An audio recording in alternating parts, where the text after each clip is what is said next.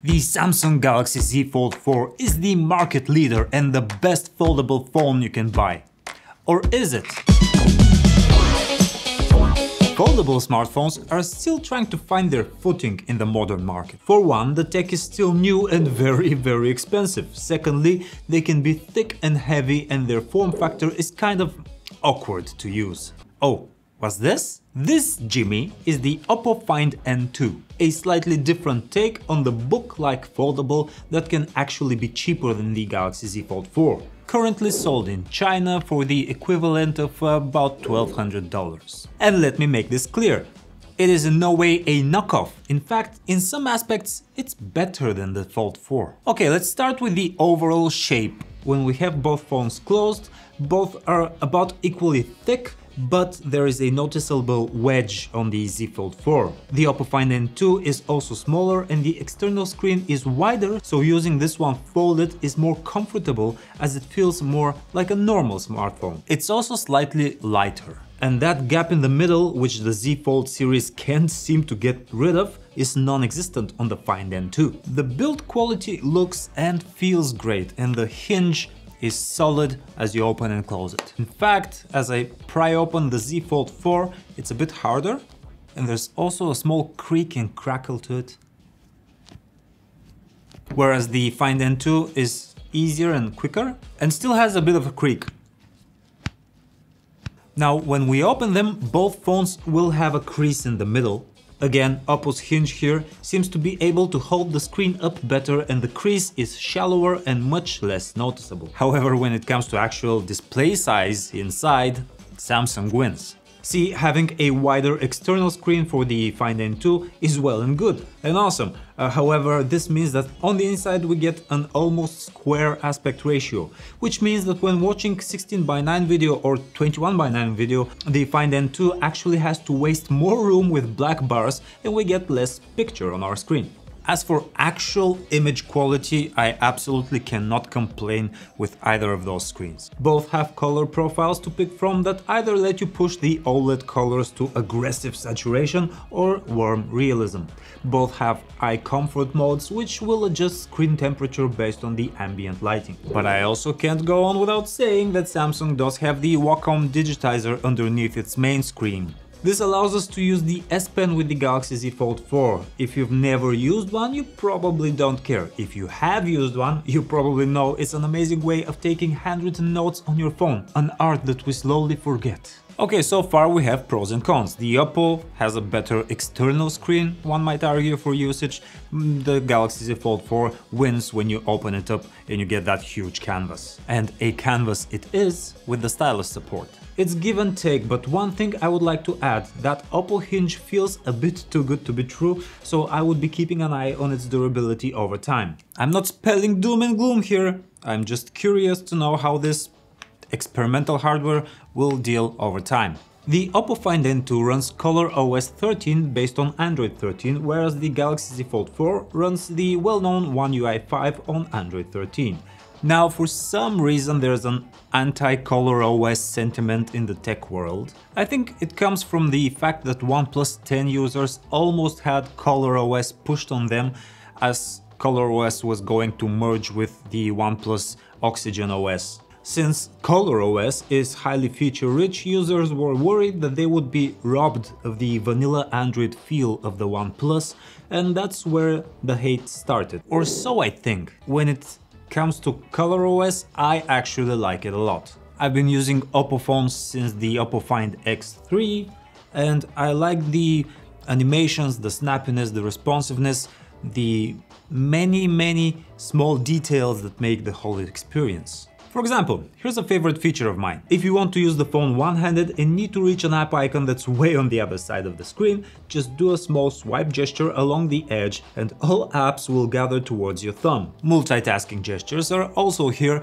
no doubt inspired by Samsung, but all of them have Oppo's own spin. If you want to go into split screen, you swipe with 2 fingers from the top and it gives you this super satisfying UI. And if you want to open an app in a floating window, just pull it way up. I dare argue that this is an easier way to do this, while on the Samsung you have to fiddle with that diagonal swipe gesture that still feels like it's just out of beta. No, let me pull back a little, I'm not bad-mouthing the Galaxy. I spent months with the Z Fold 4 and outlined all of my positive and not so positive thoughts in my last video with this phone.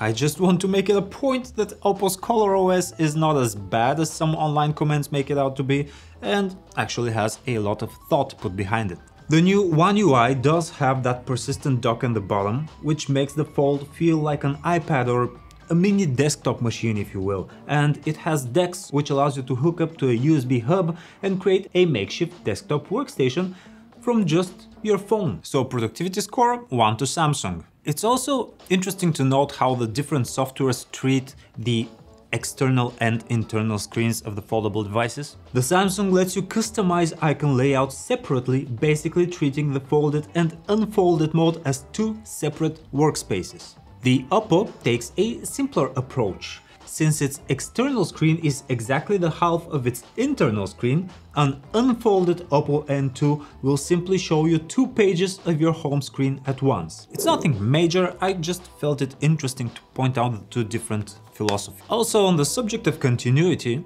now both of these phones have this. When you start doing something on the external screen, you can unfold the phone and continue your work on the bigger canvas of the internal screen. However, if you do the opposite on the Z Fold 4, if you start something on the unfolded display and then close it, the phone automatically goes into standby, save for a few apps. If you want to be able to continue your work when folding in for specific apps, for example, Google Maps, you have to actually premeditate that intention, go into settings and tell One UI which apps you want to work this way. The Oppo ColorOS has this cool feature that's enabled by default. No matter what app you're using on the internal screen, once you fold the phone, you will have a brief period of time where you can just swipe up on the external screen and it will automatically light up and reopen that app. This is pretty cool and inventive, I dare say. When it comes to performance, both of these phones use the same Snapdragon 8 Plus Gen 1 processor, which is basically the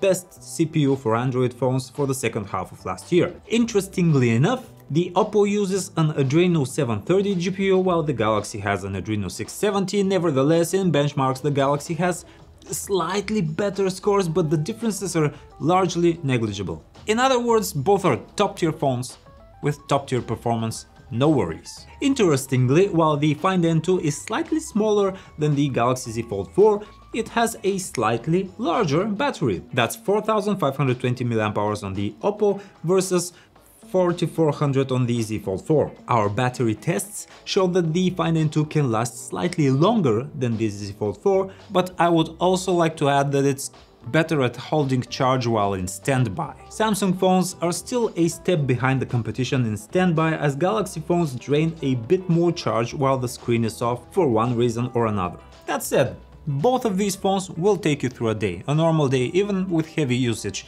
but this one will have a bit more juice in the evening. In the camera department, I was pleasantly surprised by the Find N2. While Oppo's cameras before always had this contrasty, over-sharpened look, this one's an improvement. Compared to the Z Fold 4, the Samsung camera still wins with its warmer colors and more realistic detail. Also, the Fold has 3 lenses on the back, ultra-wide, wide and 3x telephoto. The Oppo only has the main wide camera and a 2x telephoto for portraits, so it's in no way bad, but definitely a step behind the Galaxy. Okay, let's talk about leisure. Now, when it comes to multimedia, the Z Fold 4 has the edge here. As previously stated, you just get more use from the size of the internal screen, and that's the point. And then the speaker quality is better. The Z Fold 4 has more clarity to its sound, a wider soundstage and better balance. That's not to say that the Find N2 speakers are bad. You can definitely use them as a makeshift Bluetooth speaker if you've got nothing else to listen to music on. But when compared side by side, we can notice that the Find N2 speakers sound a bit more mushy and lack the excellent clarity of the Z Fold 4's drivers. And now it's time to get to the part where the Oppo Find N2, despite its unique qualities, will lose to the Galaxy Z Fold 4 in the global market. And of course that's because of availability. Despite hopes that Oppo might launch its second-gen foldable globally, there's no official word on that happening yet. The Find N2 is still sold in China only. And yes, of course, you can buy it from a third-party store online and import one. Enthusiast shops do exist, and it's not a forbidden device or anything, but first of all, support will be next to non-existent, the stores will speculate with the pricing, and you will get it with Chinese software. We do have Google Play services on this phone, so it's possible, but again, you have to be a bit adventurous in spirit. Oh, and speaking of support, I'm pretty sure it will be hard for Oppo to beat Samsung's promise, which is 4 years of Android updates, 5 years of security patches. This might get 2 Android updates, no promises there, no official word. But hey, maybe Oppo Find N3 in the future? I don't know. Would you grab this phone instead of a Samsung foldable?